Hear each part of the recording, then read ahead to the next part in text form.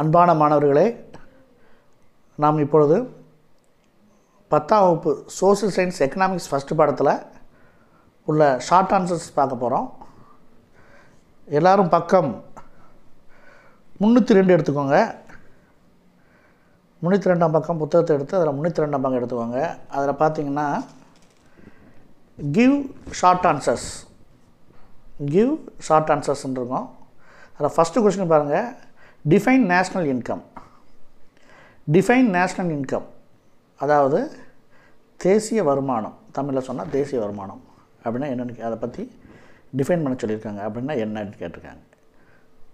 293 பக்கத்தில் அதுக்குண்டான ஆன்சர் இருக்குது. ஏன்னா 293 எடுத்துக்கோங்க பார்ப்போம். 293 எல்லாம் புக்கை வச்சு சொல்கிறபடி குறித்து படித்தீங்கன்னா கொஞ்சம் ஈஸியாக இருக்கும். 293 பார்த்தீங்கன்னா மேலே 293 மேலே பாருங்கள், நேஷ்னல் இன்கம் அழகாக கொடுத்துருக்காங்க. நேஷ்னல் இன்கம் கொடுத்துருக்கு. அதுக்கு நம்ம என்னென்னு பார்ப்போம், என்ன கொடுத்துருக்காங்கன்னு பார்ப்போம். தலைப்பையும் எழுதிடணும். ஆன்சர் எழுதும்போது நேஷ்னல் இன்கம் தலைப்பை போட்டு தான் எழுதணும்.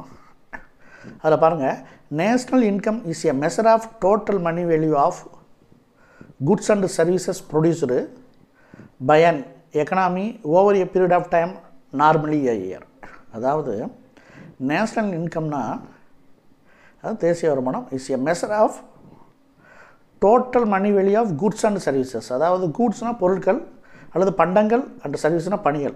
பண்டங்கள் மற்றும் சேவைகள், பணிகள் அல்லது சேவைகள் எடுத்துக்கலாம். பண்டங்கள் மற்றும் சேவையினுடைய மொத்த வேல்யூ ஏற்கனவே விளக்கம் சொல்லியிருக்கோம். பண்டங்கள்லாம் என்ன, சர்வீசஸ் சேவைகள்லாம் என்னென்னு விளக்கம் சொல்லியிருக்கோம். அந்த பண்டங்கள் மற்றும் சேவையினுடைய மொத்த வேல்யூ தான் எனது டோட்டல் மணி வேல்யூ. அதனுடைய மொத்த மணி வேல்யூ தான் எனது நேஷ்னல் இன்கம். அது எப்படி இருக்கணும், over a period of time, ஒரு குறிப்பிட்ட டயத்தில். ஜென்ரலாக பொதுவாக வந்து இயர் ஒரு வருஷம், நார்மலின்னா பொதுவாக என்னது அர்த்தம், ஒரு வருஷம். ஒரு வருஷத்தில் பண்டங்கள் மற்றும் சேவைகளினுடைய மொத்த பண மதிப்பு, ஒரு வருஷத்தில் இருக்கக்கூடிய பண்டங்கள் மற்றும் மொத்த வேல்யூத்தை என்ன சொல்கிறாங்க, நேஷ்னல் இன்கம் அப்படிங்காங்க. இன்னொரு சொல்கிறேன், national income is a measure of the total money value of goods and services produced by an economy over a period of time normally a year. இன்னொரு சொல்கிறோம், national income is a measure of the total money value of goods and services produced by an economy over a period of time normally a year. ஒரு வருஷத்தில் ஒரு குறிப்பிட்ட ஒரு வருஷத்தில் ஒரு பொருளாதாரத்தில் பை அன் எக்கனாமினா ஒரு பொருளாதாரத்தில் வந்து ஒரு நாட்டுடைய பொருளாதாரத்தில் இருக்கக்கூடிய மொத்த பண்டங்கள் மற்றும் சேவைகளுடைய மதிப்பு, அதுதான் என்ன சொன்னாங்க, நேஷ்னல் இன்கம் சொல்கிறாங்க. இதெல்லாம் நல்லா புரிஞ்சுருக்குன்னு நினைக்கிறேன். இதில் எக்ஸ்ட்ரா ஒரு பாயிண்ட் வேணால் சேர்த்துக்கலாம். Commonly national income is called a cross national product, GNB. பொதுவாக நேஷ்னல் இன்கம் என்ன சொல்கிறாங்க, கிராஸ் நேஷ்னல் ப்ராடக்ட், ஜிஎம்பின்னு சொல்கிறாங்க. ஆர் நேஷ்னல் டிவிடெண்ட், தேசிய வருமான டிவிடெண்ட் சொல்கிறாங்க. National dividend, cross national product or national dividend, மொத்த நாட்டு வருமானம். அதை ஷார்ட்டாக வந்து இப்படின்னு சொல்லலாம், நேஷ்னல் இன்கம்மை இந்த மாதிரி சொல்லலாம். இது ஃபுல்லாக இந்த பாராவே இந்த ரெண்டு வரியும் கூட சேர்த்து நீங்கள் என்ன செய்யலாம். நான் முதல்ல ஷார்ட்டாக தான் குறிச்சிருக்கேன், நீங்கள் 2 வரியும் கூட என்ன செஞ்சுக்கலாம், இந்த 2 வரியும் சேர்த்து எழுதிக்கலாம். ரொம்ப ஈஸியாக தான் இருக்குது. ஆனால் 2 பாயிண்ட்டாக போட்டு அழகாக எழுதிக்கலாம். கொஞ்சம் எளிதான கொஸ்டின் தான், புரிஞ்சுட்டு அதை அப்படியே எழுதிடணும். இப்போ 2வது கேள்வி பார்ப்போம்.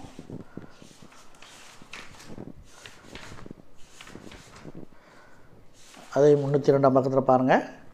2வது கேள்வி, what is meant by gross domestic product? Gross domestic ப்ராடக்ட்னா என்ன?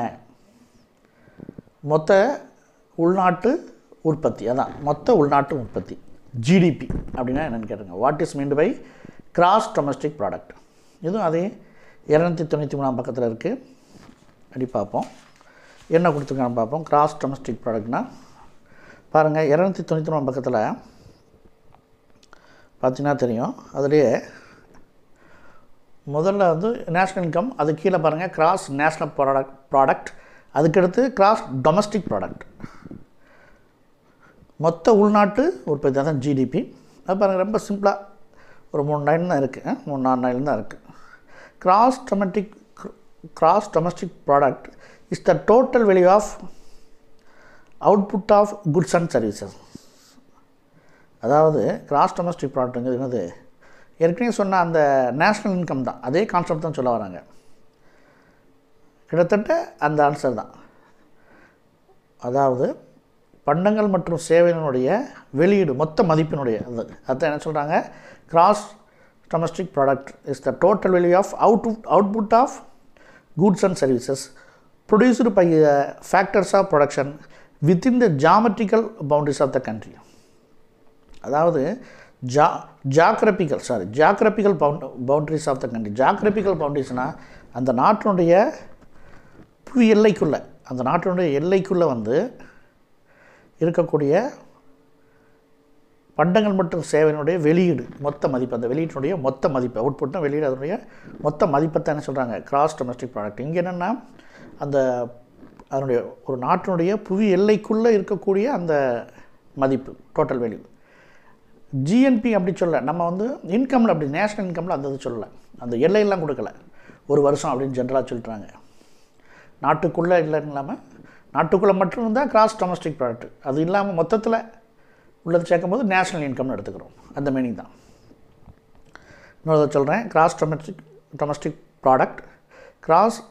Product is the total value of output of goods and services produced by the factors of production within the geographical boundaries of country. அந்த within the geographical boundaries of the கண்ட்ரிங்கிறது ரொம்ப முக்கியமான வார்த்தை. இதுதான் வந்து gross domestic ப்ராடக்ட்டுக்கும்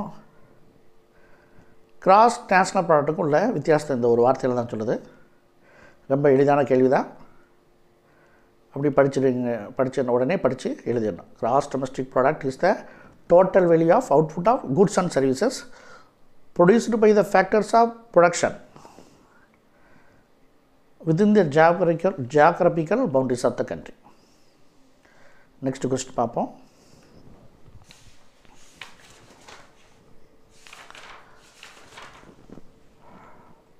Write the importance of gross domestic product. இப்போ ஜிடிபின்னு பார்த்துட்டோம், அந்த ஜிடிபியினுடைய importance என்ன, அதனுடைய முக்கியத்துவம் என்ன, இந்த பாடத்தினுடைய தலைப்பே ஜிடிபி தான். இதனுடைய முக்கியத்துவம் என்னென்னு பார்க்க போகிறோம். பாருங்கள், right the importance of gross domestic product. இதுக்கு ஆன்சர் வந்து 295 295 பக்கத்தில் இருக்குது. என்னென்னு பார்ப்போம். ரொம்ப எளிதான கேள்வி தான் இதுவும். பாருங்கள், 295 பக்கத்தில் அப்படியே மேலே பார்த்தீங்கன்னா ஃபஸ்ட் இடத்துனே இருக்கும் importance of GDP, gross domestic ப்ராடக்டினுடைய importance. அப்படியே ஹெட்டிங் போட்டு எழுதிடணும், தலைப்பை எழுதிக்கிட்டு என்ன இம்பார்ட்டன்ஸ் இருக்குது. ஸ்டடி ஆஃப் எக்கனாமிக் க்ரோத், அதாவது பொருளாதார வளர்ச்சியை பற்றி இதில் படிச்சுக்கிறோம். Study of economic growth. ரெண்டாவது problems of inflation and deflation, அதாவது பணவீக்கம் அல்லது பணவாட்டம். பணவீக்கங்கிறது இன்ஃப்ளேஷன், பணவாட்டம் டிஃப்ளேஷன். இதை பற்றிய ப்ராப்ளம்ஸை, இதை பற்றி உள்ள பிரச்சனைகளை தெரிஞ்சுக்கிறோம். Comparison of the developed countries of the world. நம்ம என்ன செய்கிறோம், நாட்டினுடைய வளர்ந்த நாடுகளோட கம்பேர் பண்ணி பார்க்குறோம். அந்த ஜிடிபி வச்சு தான் நம்ம கம்பேர் பண்ண முடியும். Comparison with developed countries of the world. Estimate the purchasing power. நம்ம என்ன செய்ய முடியும், வாங்கும் திறனை வந்து இதை வச்சு என்ன செய்யலாம், நம்ம வந்து கணக்கிடலாம். எஸ்டிமேட் த பர்ச்சேசிங் பவர். அடுத்து ஸ்டடி ஆஃப் பப்ளிக் செக்டர், அதாவது பொதுத்துறை நிறுவனங்களை பற்றி நம்ம என்ன செய்யலாம், தெரிஞ்சுக்கலாம். Study of public sector. அடுத்து கைடு டு எக்கனாமிக் பிளானிங், பொருளாதார திட்டமிடலுக்கு இது ஒரு வழிகாட்டியாக இருக்கும். Guide to economic planning. இந்த மாதிரி 6 விதமான இம்பார்ட்டன்ஸ் இருக்குது. ஃபஸ்ட் என்னது இருக்குது, study of economic growth. Economic க்ரோத்தை பற்றி நம்ம தெரிஞ்சுக்கலாம், பொருளாதார வளர்ச்சியை பற்றி படிச்சுக்கலாம். Problems of inflation and deflation, அதாவது பணவீக்கம் மற்றும் பணவாட்டத்தை பற்றி நம்ம பிரச்சனைகளையும் தெரிஞ்சுக்கலாம். Comparison with developed countries of the world, என்ன செய்யலாம், நாட்டினுடைய வளர்ந்த நாடுகளை பற்றி என்ன செஞ்சுக்கலாம், நம்ம கம்பேர் பண்ணி தெரிஞ்சுக்கலாம். எஸ்டிமேட் த பர்ச்சேசிங் பவர். பர்ச்சேசிங்னு வாங்கும் திறனை நாம் என்ன செய்யலாம், அளவிடலாம். ஸ்டடி ஆஃப் பப்ளிக் செக்டர், அதாவது பொதுத்துறை நிறுவனத்தை என்ன செஞ்சுக்கலாம், அதை பற்றி நம்ம தெரிந்து கொள்ளலாம். ஸ்டடினா படிச்சுக்கலாம். அடுத்து கைடு டு எக்கனாமிக் பிளானிங், அதாவது பொருளாதார திட்டமிடலுக்கு இது ரொம்ப உதவியாக, இந்த ஜிடிபி உதவிகரமாக இருக்கும். இதுதான் வந்து இம்பார்ட்டன்ஸ் ஆஃப் ஜிடிபி. அப்படி இம்பார்ட்டன்ஸ் ஆஃப் ஜிடிபின்னு ஹெட்டிங் போட்டு அப்படி படிச்சு எழுதிருங்க. எல்லாமே ஒரு 2-3 லைன் தான், ஒரு லைனுக்கு 3 வேர்டு தான் இருக்குது. ஈஸியாக அப்படி புரிஞ்சுக்கோங்க. புரிஞ்சுட்டு அப்படி படிச்சு எழுதிருங்க. இப்போ அடுத்த கேள்வி, 4வது கேள்வி பார்ப்போம்.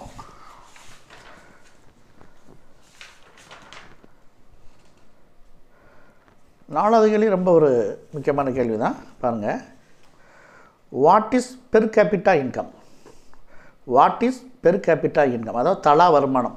அதாவது ஒரு ஆளுடைய வருமானம் எவ்வளவு, ஒரு நாட்டில் இருக்கக்கூடிய ஒரு குறிப்பிட்ட ஒரு ஆள் எடுத்துக்கிட்டோம்னா அவங்களுடைய வருமானம் எவ்வளோன்னு கண்டுபிடிக்கிறது. அதுதான் தலா வருமானம். 294 பக்கத்தில் இருக்குது. ஆன்சர் வந்து 294 பக்கத்தில் இருக்குது. அது எப்படின்னு பார்ப்போம்.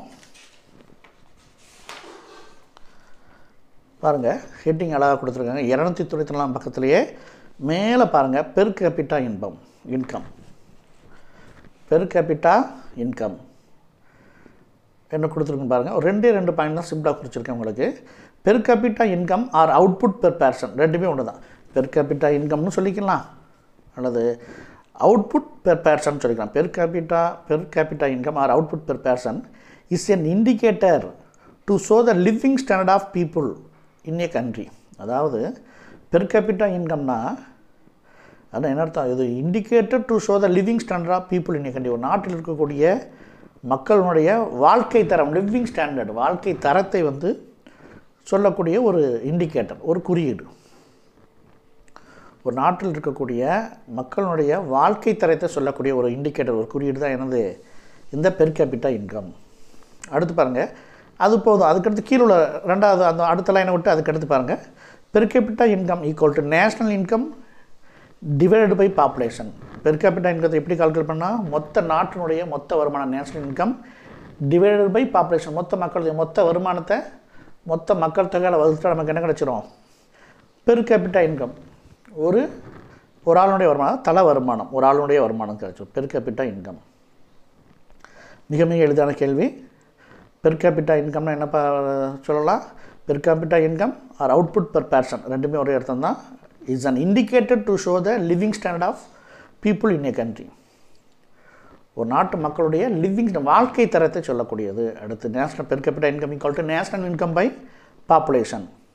அப்படி 2 பாயிண்ட்ஸாக தான் இருக்குது. அப்படி குறித்து அப்படி உடனே படிச்சு எழுதிடுங்க. மிக முக்கியமான கேள்வி, எளிதான கேள்வி. 2 பாயிண்ட் தான் இருக்குது. சில எக்ஸ்ட்ரா ஒரு உள்ள 2 பாயிண்ட்டை விட்டுருப்போம், அதெல்லாம் தேவையில்லை. அடுத்த கேள்வி பார்ப்போம். 5வது கேள்வி,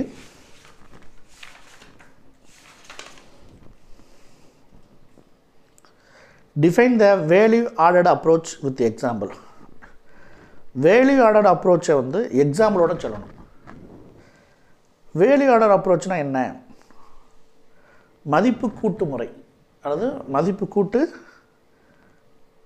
மெத்தட் அல்லது முறை, அதுதான் சொல்கிறாங்க. அதனால் மதிப்பு கூட்டு மெத்தடு முறைங்கிறது. மதிப்பு கூட்டு முறைனா என்ன? அதான் ஏற்கனவே உங்களுக்கு முதல்ல சொன்னேன்.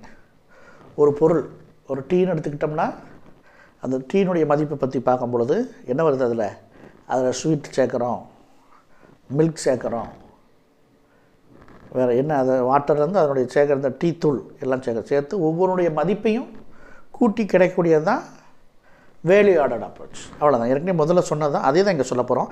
Define the value ordered approach with example. அதாவது ஒவ்வொரு மதிப்பையும் கூட்டி அதனோட இந்த பொருளுடைய மதிப்பை சொல்கிறோம். அதான் define the value ordered approach with example. இது வந்து 294 பக்கம் 95 பக்கத்தில் இருக்குது. பார்ப்போம். 294 எடுத்துக்கோங்க எல்லோரும். 294 பார்த்தீங்கன்னா கீழேருந்து போங்க, அந்த கீழே இருக்குன்னு நினைக்கிறேன். வேல்யூ ஆர்டர்டு அப்ரோச்னு ஒரு சின்ன ஒரு படம் கூட போட்டிருக்கு. அதுக்கு மேலே பாருங்கள், வேல்யூ ஆர்டர்டு அப்ரோச் 3ன்னு போட்டு மேலே பாயிண்ட் அதுக்குள்ளே வந்து methods of GDP calculating. GDP calculate பண்ணக்கூடிய மெத்தட்ஸ் இருக்குது பார்த்தீங்களா? அதில் வந்து ஃபஸ்ட்டு எக்ஸ்பெண்டிச்சர் அப்ரோச்னு வரும், 2வது இன்கம் அப்ரோச்னு வரும், 3வது தான் வேல்யூ ஆர்டர்டு அப்ரோச். இதுதான் நம்ம இப்போ பார்க்கக்கூடிய மதிப்பு கூட்டு முறை. மதிப்பு கூட்டு முறையில் எப்படி அந்த ஜிடிபி கால்குலேட் பண்ணுறது அதுதான் இதில் கொடுத்துருக்காங்க. வேல்யூ ஆர்டர்டு அப்ரோச் பாருங்கள், அதில் குறிச்சிருப்பேன். சிம்பிளாக 2 பாயிண்ட் தான் கொடுத்துருக்கேன். The sum of the value ordered by all the intermediate goods used in the production gives us the total value of the final goods produced in the economy. அதாவது என்ன அர்த்தம்னா, the sum of the value ordered மொத்த மதிப்பு அதனுடைய கூடுதல், value ஆர்டர்னா மொத்த மதிப்பினுடைய கூடுதல், by all the intermediate goods அதாவது இடைநிலை பண்டங்கள். இடைநிலை பண்டங்கள்னால் ஒரு டீ தயார் பண்ணும்போது அதுக்கு தேவையான இடையில் என்னென்ன தேவை இருக்குது, டீ தூள், சர்க்கரை, வேறு பால் எல்லாம் தேவை இருக்குது, அதான் இன்டர்மீடியட் குட்ஸ். அதனுடைய மதிப்பு கூட்டுறது அதுதான் சொல்கிறாங்க. த some of the value ordered by all the intermediate goods. Intermediate குட்ஸ்னால் நம்ம ஏற்கனவே சொன்ன மாதிரி அந்த இடைநிலை பண்டம், அது ஒரு பொருளை தயார் பண்ணதுக்கு தேவையானது. யூஸ் இன் த ப்ரொடக்ஷன், அந்த பொருளை தயார் பண்ணும்போது இருக்கக்கூடிய இடைநிலை பண்டங்கள். gives us the total value of the final goods produced in the economy. அதாவது அந்த இடைநிலை பண்டங்களுடைய மதிப்பை கூட்டும்போது அது என்ன கிடைக்கும், ஃபைனல் இறுதியாக கிடைக்கக்கூடிய அந்த பொருளுடைய மதிப்பை சொல்லுது. Total value of the final goods produced in the economy. The sum of the value ordered by all the intermediate goods used in the production gives us the total value of the final goods produced in the economy. ரொம்ப simple தான். இதை எக்ஸாம்பிளோட கொடுத்துருப்போம். அடுத்த பக்கத்தில் பாருங்கள், அடுத்த பக்கத்தில் மேலே அப்படி பாருங்கள், எக்ஸாம்பிள் கொடுத்துருக்கு. வேல்யூ ஆர்டர்டு மெத்தடு அப்படின்னு போட்டு கீழே பாருங்கள், tea powder plus milk plus sugar equal to tea. Tea powder plus milk plus sugar equal to tea. இதில் tea powder milk சுகருங்குது value of intermediate goods, இடைநிலை பண்டங்கள். இடைநிலையில் வந்ததெல்லாம் அதெல்லாம் சேர்ந்தால் தான் நமக்கு இந்த டீ கிடைக்கும், ஃபைனல் குட்ஸ் கிடைக்கும். டீங்கிற ஃபைனல் குட்ஸ் கிடைக்கும். தான் இந்த இடைநிலை பண்டங்களுடைய மதிப்பும் ஃபைனல் குட்ஸ் இறுதியாக டீ கிடைக்கும், அதனுடைய மதிப்பு என்ன இருக்கும், ஈக்குவலாக தான் இருக்கும். அதான் சொல்கிறாங்க value of intermediate goods equal to value of final goods. ஈஸியாக புரிஞ்சிருக்குன்னு நினைக்கிறேன். Value of intermediate goods equal to value of final goods. இதான் வந்து என்னது, இது எக்ஸாம்பிள். வேல்யூ ஆர்டர் மெத்தடுக்குள்ள ஒரு example. Tea powder plus milk plus sugar equal to tea. இதான் வந்து அது ஒரு உதாரணம். எக்ஸாம்பிள் போட்டு அப்படியே குறித்து எழுதிக்கலாம். 2 பாயிண்ட் தான். இங்கே நம்ம என்ன சொன்னோம், அதை பற்றி ஒரு definition. The some of the value ordered by all the intermediate goods. இங்கே some of the value ordered by the all the intermediate goods used in the production. இங்கே அது இது டீ பவுடரு மில்க் சுகர். இதுதான் என்னது, some of the all the intermediate goods. இந்த intermediate குட்ஸுங்கிறது இந்த 3 பொருளும் தான், அதனுடைய வேல்யூ. அது என்ன செய்யுது, gives us the total value of the final goods. அதுலேருந்து ஈக்குவல் டு போடுறோமா, அதுலேருந்து என்ன கிடைக்கும் நமக்கு, value of the final goods tea கிடைக்கும். அந்த டீங்கிற ஃபைனல் குட்ஸினுடைய வேல்யூ கிடைக்கும். இங்கே சொன்னதை வந்து ஒரு விளக்கத்தோடு அங்கே எக்ஸாம்பிள் கொடுத்துருக்கோம். இன்னொரு தடவை சொல்கிறேன். த some of the value ordered by all the intermediate goods used in the production gives us total value of the final goods produced in the economy. அதுக்கு எக்ஸாம்பிள் வந்து value order method. Tea powder plus milk plus sugar equal to tea. Value of intermediate goods equal to value of final goods. ரொம்ப எளிதான point தான். அப்படியே புரிஞ்சுட்டு உங்களுக்கு சுருக்கமாக தான் சொல்லியிருக்கு. அப்படியே 2 பாயிண்ட்டையும் படித்து எழுதிடணும். அப்படி குறிச்சிக்கோங்க, குறிச்சிட்டு அப்படியே படித்து எழுதிடுங்க.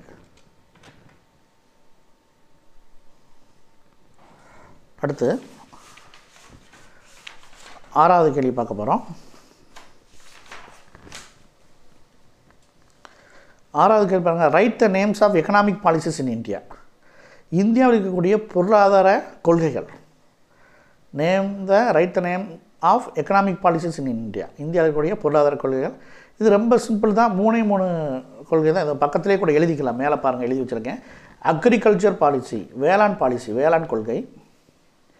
அடுத்து இண்டஸ்ட்ரியல் பாலிசி, தொழிற்கொள்கை. அடுத்து நியூ எக்கனாமிக் பாலிசி, புதிய பொருளாதார கொள்கை. இந்த மாதிரி 3 விதமான கொள்கைகள் நம்மளுடைய நாட்டில் இருக்குது. Agriculture policy, industrial policy, new economic policy. அப்படி எழுதி வச்சுக்கலாம். அக்ரிகல்ச்சர் பாலிசி, வேளாண் கொள்கை. Industrial policy, தொழிற்கொள்கை. New economic policy, புதிய பொருளாதார கொள்கை. ரொம்ப ஈஸியான கொஷின் தான். 3 பாயிண்ட் தான். அதிலே பக்கத்தில் எழுதி வச்சுக்கோங்க. எழுதி வச்சு படிச்சிடலாம். நீங்கள் உள்ளே பார்க்கணும் 299 300 299 பக்கத்தில் ஹெட்டிங் மட்டும் எடுத்துக்கிற வேண்டியது. அந்த பாடத்தில் உள்ள ஹெட்டிங் மட்டும் அந்த பாலிசி பற்றி கொடுத்துருப்பாங்க, ஹெட்டிங் மட்டும் எழுதினா போதும். இதுதான் வந்து right the name of economic policy in Indiana அந்த நேம் மட்டும் எழுதிக்கிற வேண்டியதான். அடுத்து 7வது question, right a short note. ஒரு சின்ன ஒரு ஷார்ட் நோட்னா ஒரு குறுகிய விடை சொல்கிறோம். எதை பற்றி? 2 விஷயம் கொடுத்துருக்காங்க. Cross national happiness GNH, cross national happiness. அடுத்து human development index HDI, human development index HDI. முதல்ல வந்து பார்ப்போம் கிராஸ் நேஷ்னல் ஹாப்பினஸ்னால் என்னென்னு பார்ப்போம்.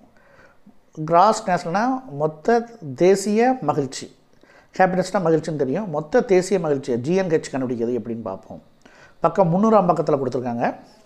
அடுத்து ஹியூமன் டெவலப்மெண்ட் இண்டெக்ஸ் வந்து 299, அதாவது மனித வளர்ச்சி குறியீடு. மனித வளர்ச்சி, ஹியூமன் டெவலப்மெண்ட் இண்டெக்ஸ்னால் மனித வளர்ச்சி குறியீடு. இப்போ முதல்ல 300 பக்கம் எடுத்துக்கிறோம். அதில் என்ன கொடுத்துருக்காங்கன்னு பார்ப்போம். இது ஒரு எளிதான கேள்வி தான். கிராஸ் நேஷ்னல் ஹாப்பினஸ் GNH பாருங்கள். அதில் வந்து நான் குறித்து கொடுத்தது மட்டும் அப்படி எடுத்துக்கோங்க. இதில் கிங்லேருந்து ஆரம்பிங்க, மேலே உள்ளது வேண்டாம், ஃபஸ்ட்டு குறித்து தேவையில்லை. கொஞ்சம் ஷார்ட்டாக கிங் ஆஃப் பூட்டான், அதாவது பூட்டானுடைய அரசர் என்ன சொல்கிறாருன்னா, அவருடைய பேர் வந்து ஜிக்மி சிங்கே வாங்கக். அவர் பேர் என்னது? ஜிக்மி சிங்கே வாங்கக். அதுதான் வந்து பூட்டானுடைய அரசர்.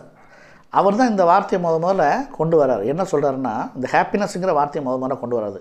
கிங் ஆஃப் பூட்டான் ஜிக்மி சிங்கே வாங்கக் ஷெட் அவர் சொல்கிறார். என்ன சொல்கிறாருன்னா, cross national happiness is more important than cross national product. அதாவது கிராஸ் நேஷ்னல் ஹாப்பினஸ், அதாவது மொத்த தேசிய மகிழ்ச்சி அப்படின்பது ரொம்ப முக்கியம். எதை விட is more important than cross national product, அதாவது GNP, மொத்த தேசிய வருமானத்தோட மொத்த நாட்டு வருமானத்தை விட எனது கிராஸ் நேஷ்னல் ஹாப்பினஸ் முக்கியம், மகிழ்ச்சிங்கிறது ரொம்ப முக்கியம் அப்படின்னு சொல்ல வர்றார். அப்படின்னா இந்த வார்த்தை யார்? பூட்டான் கிங்கு தான் சொல்லியிருக்கார். அதை அப்படி குறிச்சிக்கோங்க. அதுக்கடுத்து பாயிண்ட் பாருங்கள்.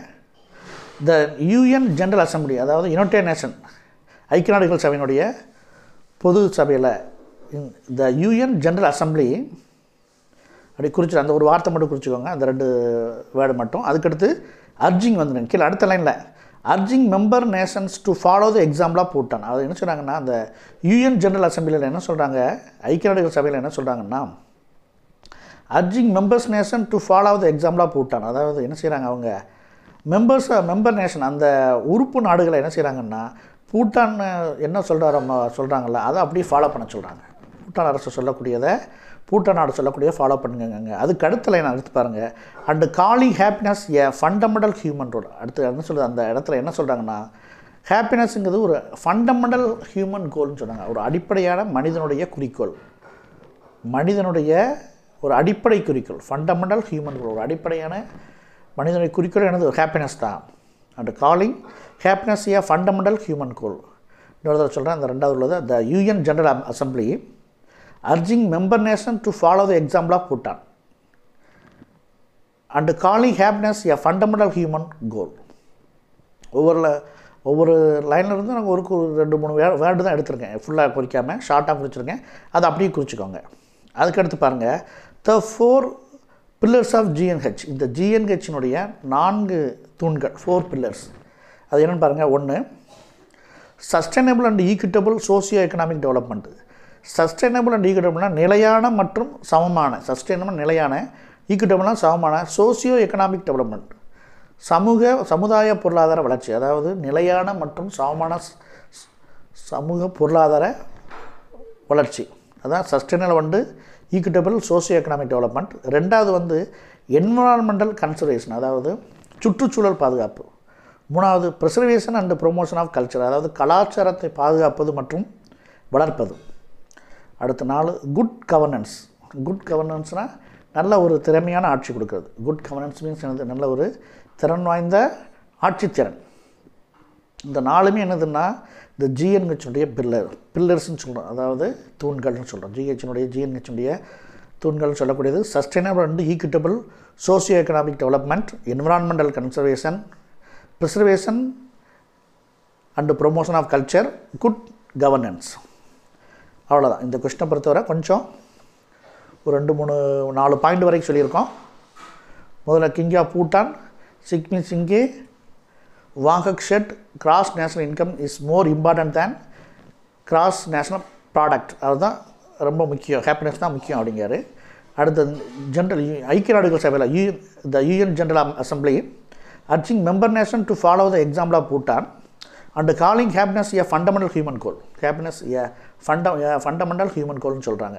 ஐக்கிய நாட்டு சபையில் என்ன செய்கிறாங்க, பூட்டான் சொல்கிறதை ஃபாலோ பண்ண சொல்கிறாங்க. அதே மாதிரி நம்மளுடைய குறிக்கோளே ஹாப்பினஸ் தான் அப்படின்னு சொல்லியிருக்காங்க. அதுக்கடுத்து இந்த ஜிஎன்ஹெச்சினுடைய ஒரு 4 விதமான தூண்கள் அப்படின்னு கொடுத்துருக்கு. Sustainable and equitable socio economic development, environmental conservation, preservation and promotion of culture, good governance. இதான் வந்து இந்த ஜென்ரல் கிராஸ் நேஷ்னல் ஹாப்பினஸ், இந்த ஜிஎன்ஹெச் கிராஸ் நேஷ்னல் ஹாப்பினஸில் நீங்கள் சொல்ல வேண்டியது. கொஞ்சம் பாயிண்ட்டு கூட கொஞ்சம் அதிகமாக இருக்கிற மாதிரி தெரியும். இதில் நீங்கள் உங்கள் தெரிஞ்ச பாயிண்ட்ஸ் எழுதினா கூட கொஞ்சம் பாயிண்ட்ஸை குறைச்சும் எழுதிக்கலாம். அதில் படிக்க தெளிவாக படிங்க, முடிஞ்ச அளவுக்கு படிங்க. கொஞ்சம் சிரமப்படுற பிள்ளைங்க வந்து கொஞ்சம் பாயிண்ட்ஸ் குறிச்சிக்கலாம். முதல்ல உள்ள அந்த பில்லர்ஸ் கூட சொல்லணும் கூட தேவையில்லை, மேலே உள்ளது சொன்னால் கூட போதும். அப்படி குறித்து படிச்சிருங்க. அடுத்து இதுலேயே இன்னொரு சின்ன பாயிண்ட் இருக்குது, அதை மட்டும் சொல்லி முடிச்சிடுவோம். Human development index, HDI, human development index அப்படின்னா என்னென்னு இது செகண்ட் பார்ட். இந்த கேள்வியிலே 7வது கேள்வி மட்டும் 2 பகுதியாக இருக்குது. செகண்ட் பார்ட் பாருங்கள். இன் 1990 மக்பூப் உல் ஹக், அதாவது 1990 மக்பூப் உல் ஹக்ங்கிறவர் எ பாகிஸ்தானி எக்கனாமிஸ்ட், பாகிஸ்தானில் இருக்கக்கூடிய பாகிஸ்தானை சார்ந்த ஒரு பொருளாதார மேதை economist at the United Nations introduce the human development index. அதாவது பாகிஸ்தானுடைய பொருளாதார மேதை என்ன செய்கிறாரு, அந்த மக்பூப் உல் ஹக்ங்கிறவர் தான் 1990 ஐக்கிய நாடுகள் சபையில் வந்து என்ன செய்கிறாரு, இந்த HDIங்கிற அந்த வார்த்தையை கொண்டு வர அவர் தான் யூஸ் படுத்துகிறார், முதல் அறிமுகப்படுத்துகிறார். இன் 1990 மக்பூப் உல் ஹக் எ Pakistan economist at the United Nations introduce the human development index. அவர் தான் முதல்ல இந்த HDI human development இண்டெக்ஸை அறிமுகப்படுத்துகிறாரு. The HDI is a composite index of, composite இண்டெக்ஸ்னால் 2-3 விஷயங்கள் சேர்ந்து மொத்தமாக இருக்கக்கூடிய ஒரு குறியீடு. அதான் HDI is a composite index of எந்தெந்த இதெல்லாம் காம்போசிட், எதெல்லாம் compose சேர்ந்துருக்கிறதுல life expectancy at birth, composite index of life expectancy at birth, அதாவது பிறக்கும்போது உள்ள வாழ்நாள் எதிர்பார்ப்பு. அதாவது ஒரு குழந்தை பிறந்ததுன்னா ஒரு எத்தனை ஆண்டுகள் இருக்கும், ஒரு 65 வயசு 70 வயசு அந்த மாதிரி ஒரு கணக்கு பண்ணோம்னா தான் என்னது லைஃப் எக்ஸ்பெக்டன்சி ஆஃப் பர்த், பிறக்கும்போது இருக்கக்கூடிய வாழ்நாள் எதிர்பார்ப்பு. அடுத்து அடல்ட் லிட்ரேசி ரேட், அதாவது வயது வந்தோர் கல்வி அதனுடைய அளவு, அடல்ட் லிட்ரேசி ரேட் வயது வந்தோர் கல்வி. அடுத்து ஸ்டாண்டர்ட் ஆஃப் லிவிங், அதாவது வாழ்க்கை தரம், நம்ம வாழ்க்கை தரம்னு ஒரு வார்த்தை சொல்கிறோம்ல, அந்த வாழ்க்கை. இந்த 3 விஷயங்களும் சேர்ந்தது தான் என்னது இந்த HDI. The HDI is a composite index of, காம்போசிட்னா 3 சேர்ந்த, அதான் சேர்ந்ததுங்கிறது தான் இந்த காம்போசிட் இண்டெக்ஸ்னால் குறியீடு. 3 சேர்ந்தக்கூடிய எது HDI is a composite index of life expectancy at birth, அடுத்து 2வது adult literacy rate and standard of living. இந்த 3 சேர்ந்துருக்கிறது தான் HDI சொல்கிறாங்க. இது வரைக்கும் நீங்கள் குறிச்சிட்டா போதும், இந்த ஸ்டாண்டர்ட் ஆஃப் லிவிங் வரைக்கும் குறித்தா போதும். அதுக்கடுத்து நான் 2 லைன் குறிச்சிருந்தா அது தேவையில்லை. அப்புறம் இதை பொறுத்தவரை என்ன செய்கிறீங்க, 2 பாயிண்ட் தான் ஹியூமன் டெவலப்மெண்ட் இண்டெக்ஸ் அப்படின்னா. இதை முதல்ல யார் இந்த பாகிஸ்தானுடைய பொருளாதார அறிஞர் தான் என்ன செய்கிறாரு, அந்த இதை முதல்ல வந்து ஐநா சபையில் அறிமுகப்படுத்துகிறாரு. இது 3 விதமான குறியீடுகளை கொண்டது. ஒன்று வந்து லைஃப் எக்ஸ்பெக்டன்சி அட் பர்த், 2வது adult literacy rate and standard of living. இந்த 3 சேர்ந்து தான் இந்த HDI தீர்மானிக்குது. இன்னொரு தடவை சொல்லிடுறேன். Human development index in 1990 மக்பூப் ul Haq a Pakistani economist at the United Nations introduced the human development index. The HDI is a composite index of life expectancy at birth, adult literacy rate and standard of living. அப்படி என்னென்னு புரிஞ்சுக்கிட்டு அப்படி எழுதிங்கன்னா ஈஸியாக இருக்கும். இதில் உள்ள எல்லா short ஆன்சர்ஸும் பார்த்துட்டோம். அப்படி உடனே படித்து எழுதுறீங்க, புரிஞ்சு எழுதுறீங்க, புரிஞ்சு படித்து எழுதுறீங்க.